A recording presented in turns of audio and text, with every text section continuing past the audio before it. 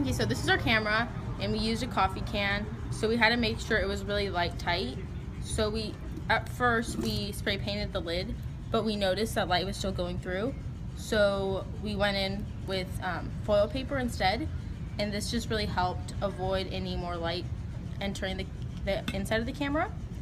And we also created this piece of tape stand that would hold the ribbon to make sure it was easy for these people with limited dexterity to open the camera, so it's really just like you just pull it off easily. And we created our shutter using a piece of aluminum can and this piece of chipboard, and we just taped out the edges to make sure it was easy for this to move and slide.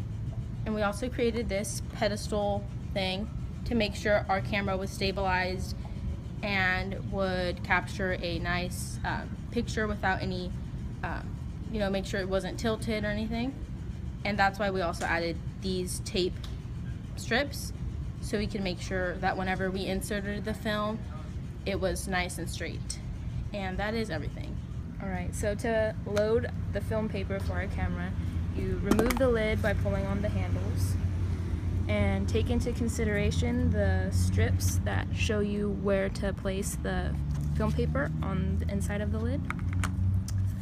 So you stick the film paper to this little piece of tape on top of the ribbons, tucking in the corners inside the lid to make sure they don't get exposed to any light, and close the lid onto the can.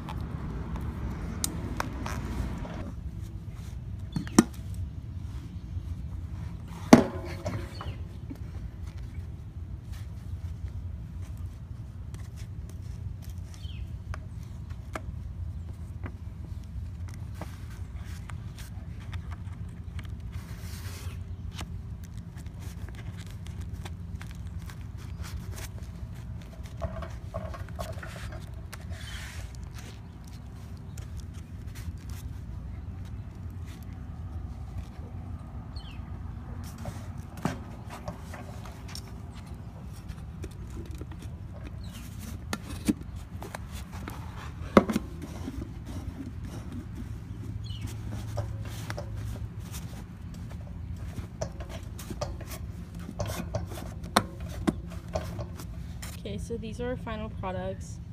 Here you can really see the clarity that our camera captures. Although we had a little bit of developing issues, you can really see how well it takes pictures. And then this one, it demonstrates how it can fit large objects into its frame. Although we did have a little bit of a blur in the image